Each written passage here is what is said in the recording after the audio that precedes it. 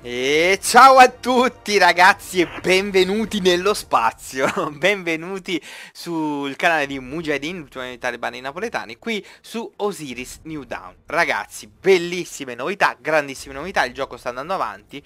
Ci sono molte news, tra cui nuove hotfix che hanno visto praticamente vari aggiustamenti particolari, belli, perché anche se abbiamo perso come al solito il salvataggio non c'è più. Ragazzi, è un po' così, però ci vede praticamente, adesso inizieremo tutto da capo, ma ci vede con nuove cose divertenti, come la raccolta dei materiali molto più complessa, molto più difficile da fare.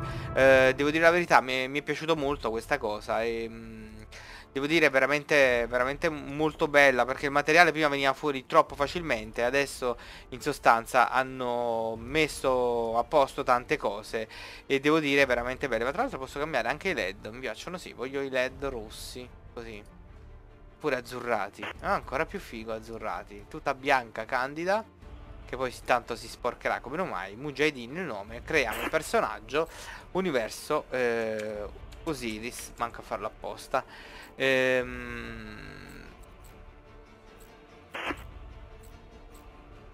Ma pensate, PvP, PvE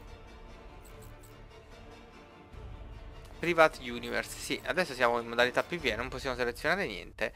Infestati no, assolutamente, direi pericolosi, ma no, infestati c'è, non ci danno tregua a fare le cose.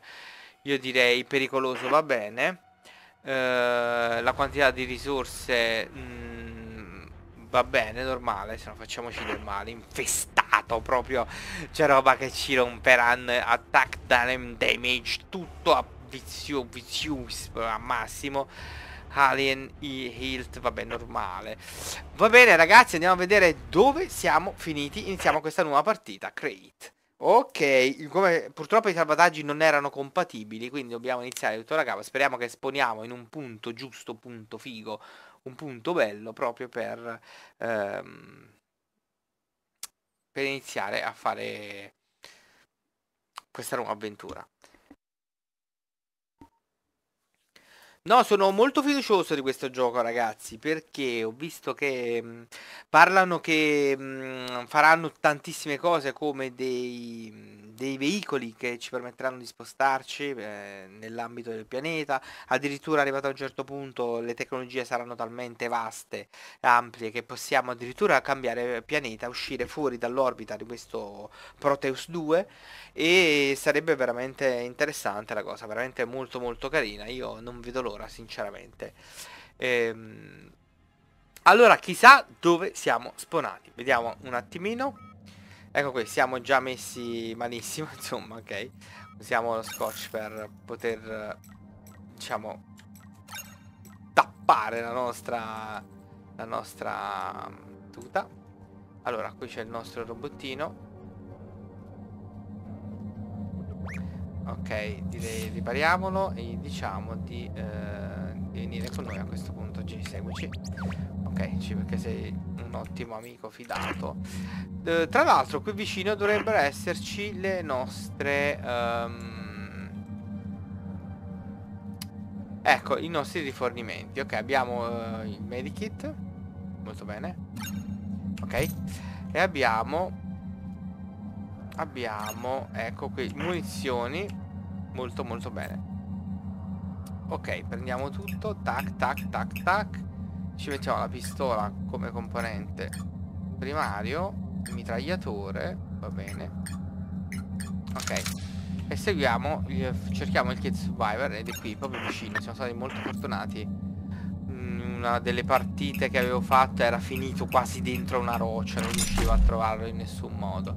Ok, direi che non è male, ragazzi, questo posto. Io direi quasi quasi mettiamo. Costruiamo il nostro building Frital Dome, la nostra tenda spaziale, non so come definirla. Io la farei proprio qui. Sì. Abbiamo la possibilità di creare quindi la struttura con questo.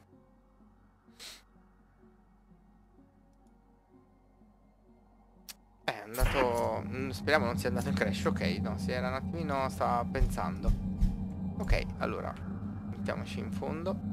che poi qui davanti volevo mettere altre strutture.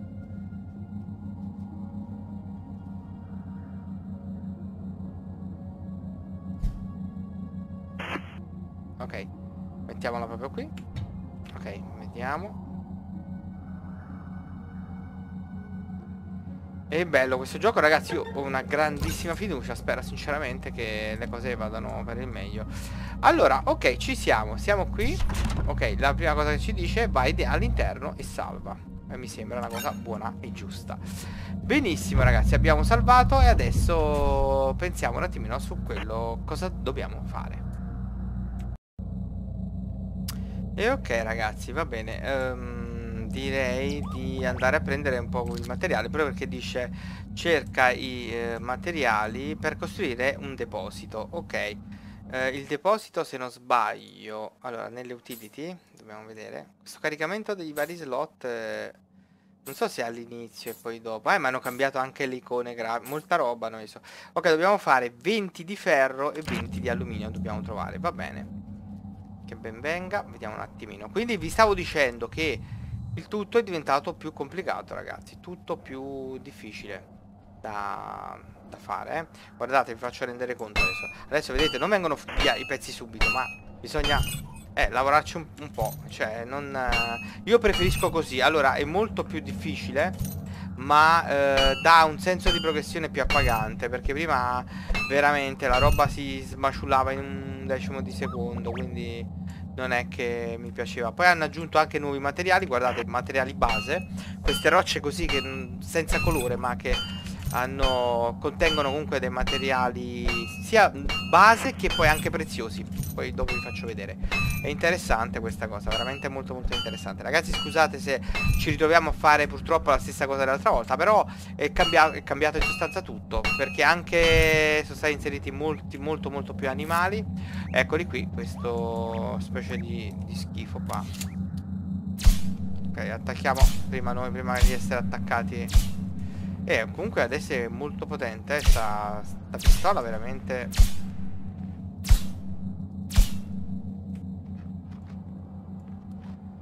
Dovrebbe essersi spaventato, credo. No, non proprio. Va bene, ce ne freghiamo nel frattempo. Noi continuiamo a fare il nostro lavoro, perché dobbiamo costruire il prima possibile. Ok, la progressione.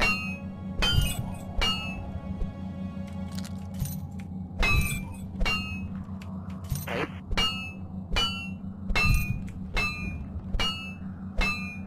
Ok, come vedete è molto più complicato il fatto, eh. Dov'è il nostro robot? Ok. Allora, vediamo un pochino. Abbiamo 8 e vedete, tutto quel materiale che abbiamo raccolto alla fine non era tutto sto granché, eh. Quindi adesso riempiamo il robottino, così andiamo sempre vuoti noi, sia il ferro che l'alluminio, ok. Quindi dobbiamo trovare altro ferro, ragazzi, tanto altro ferro. Che cosa c'è? Wow, wow. Ancora quella bestiaccia. E anche quello grosso. È meglio attaccare per primi, perché ok, va bene, non me ne frega un cazzo, perché sinceramente non voglio passare per il cattivo della cosa. Però questo cos'è? Carbone. Vabbè, andiamo giù di carbone. Prendiamo tutto quello che è possibile, tanto poi se lo conserviamo nel deposito sappiamo che alla fine ci ritornerà tutto utile. C'è poco da fare, anche se ci dobbiamo dare degli obiettivi mano a mano, perché veramente è un sacco di cose da fare. Bello, il sistema di progressione mi sta piacendo molto. E ho capito un sacco di cose, ragazzi. Veramente molto molto figo. Io direi di lasciare per adesso il magnesio lì. Dov'è? Ecco, è stato attaccato il robot. Chi è? Chi è? Non mi dire che è qualcosa grosso. Hai fatto. Ti messo a sparare a qualcosa grosso, perché ti prendo veramente a randellate sui denti.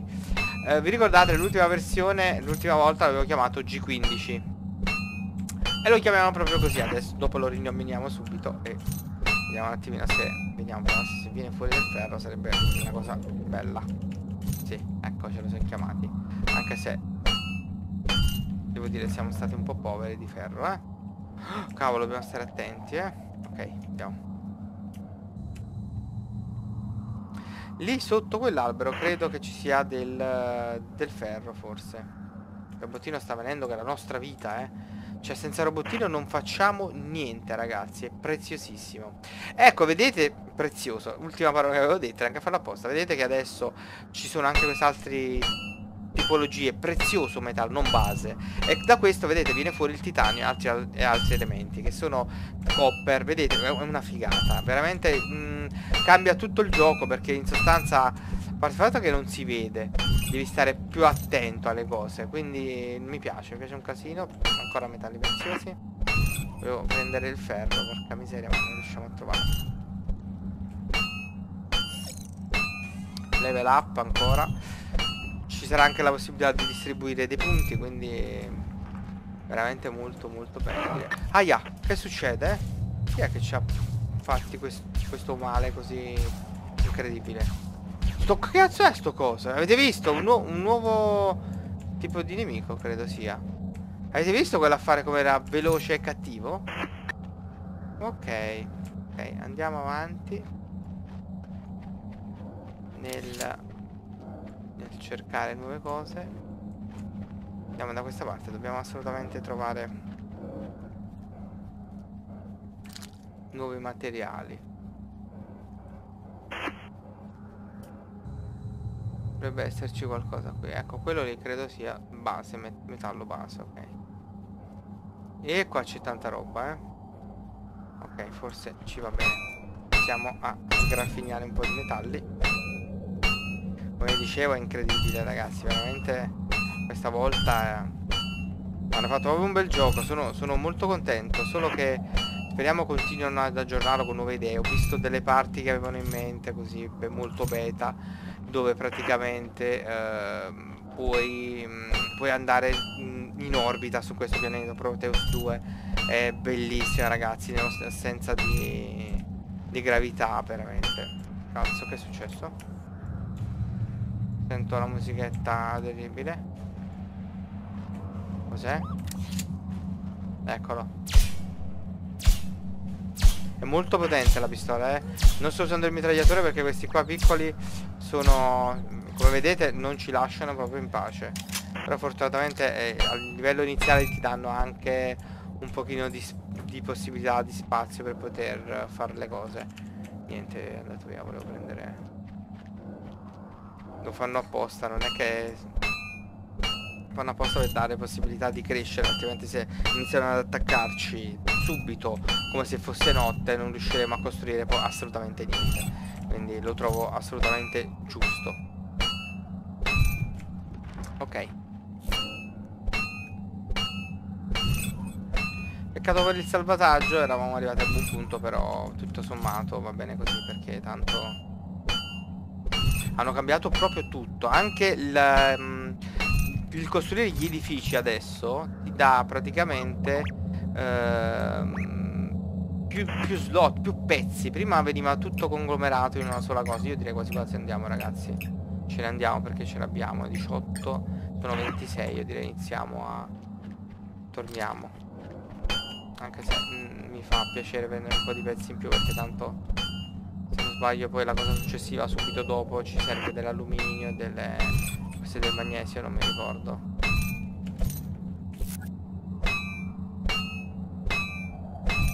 Ok.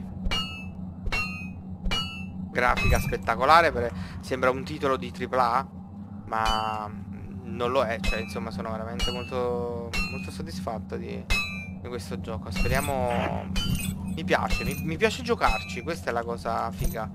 E spero sinceramente che lo aggiornino sempre e non lo abbandonino, insomma, perché mi piacerebbe vederlo crescere tanto. Anche perché c'è multiplayer pure, quindi figuratevi. Questa è venuto fuori del magnesio addirittura, ok. Altri pezzi in metallo. Cos'è sto rumore? Ho sentito un rumore strano. Ah, quello schifo... no. Microscopio. Avete visto quello come era piccolino e quanto era cattivo? Terribile. Adesso, ragazzi, direi per adesso, vabbè, va bene così. Ce ne andiamo e andiamo subito a costruire il nostro deposito, che è la parte principale. Dobbiamo ricordarci anche di salvare subito, perché però è un macello. Visuale così per rompere veramente veramente terribile. Sembra che va più veloce questo, invece non è vero. Avete visto come è più difficile l'impostazione dei materiali, semplicemente con il fatto che non vengono fuori prima. Ogni colpo droppava praticamente un pezzo. Troppo facile, troppo facile. Così ti dà proprio l'idea di più della fatica che stai facendo per ottenere i materiali. Una progressione molto più lenta ma più piacevole. Mi piace molto questa idea, hanno fatto proprio bene. Stanno sentendo molto le critiche, scusate, i consigli da parte degli utenti. Questa cosa mi piace molto. Ok, direi ritorniamo verso il nostro accampamento. Per adesso veramente è un accampamento piccolissimo. Dai, l'esplorazione, dobbiamo ricordarci, dopo è importantissimo, vi ricordate questo strumento per capire bene dove siamo. Le coordinate 7.6, 16.8, 7.6 di longitudine e 16.6 di latitudine. Benissimo. Ragazzi, ci dobbiamo ricordare, perché questi qua, visto che sono qui vicino, io li farei proprio con grande velocità e piacere, perché sono proprio vicinissimi.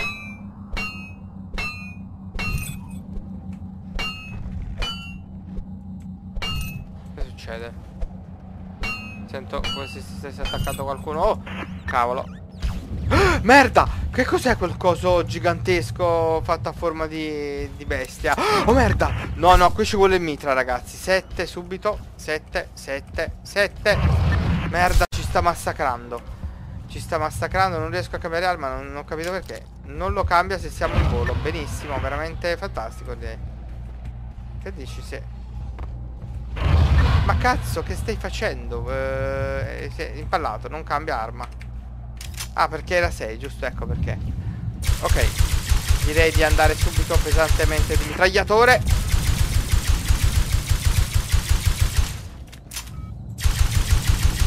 Ok, l'abbiamo fritto, ma... Mamma mia, ragazzi, ci stava massacrando, che poi hanno attaccato tutti contemporaneamente. Veramente molto, molto bene, direi, veramente. Ok. Come è andata con quell'altro? Ok. Meno male avevamo questo.